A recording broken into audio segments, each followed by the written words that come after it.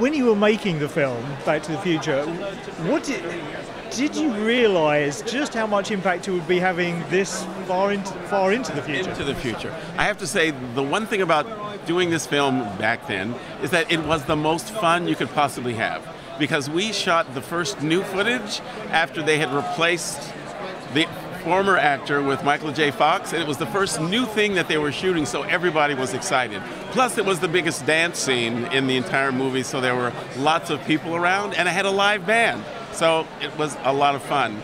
And who knew that it would last this long? And what kind of fun were you having in between takes? Oh, we improv'd. We would play lots of songs live with the band, like Freaks Come Out at Night. But that's all you need to know. And we were able to get all the extras to dance with us. So it was a lot of fun, I have to say. And do you do many conventions like this? This is the #1 for me. This is so bizarre. And how do you find? I mean, this isn't even busy yet, so. This is really fun. I have to say that I'm loving the fact that people love this movie. You're amazed about when you go around the world that there are people that still love this movie so intensely after all this time. So it's a gift. And what was it that got you into acting in the first place? This is my acting story. I was in first grade, and I realized that you could change the way that people perceive the world by being a character on stage.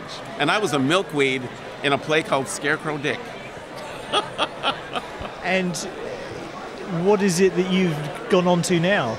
Well, now I'm currently I'm the professor and chair of the theater department at McAllister College in St. Paul, Minnesota. I absolutely love teaching theater, acting, directing, community-based theater, hip-hop performance. I direct. I also get to act in at least 2 or 3 plays in the Twin Cities professionally every year. So my life is pretty darn good. So this is like gravy, getting else to do something else.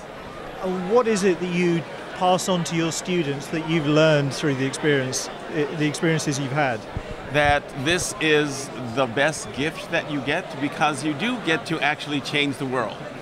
If you're doing your work and you're doing it honestly and from the heart, there's something that happens to touch people that makes them think and live differently. Thank you so very much indeed. Will you be mine, my darling dear? Love you for all time. I'm just a fool in love with you. Superb. Thank you so very much. Ladies and gentlemen, you're watching Hey You Guys! Hey You Guys, huh? Hey You Guys. Is that from the Goonies? It is indeed, yes. Nice. Hey!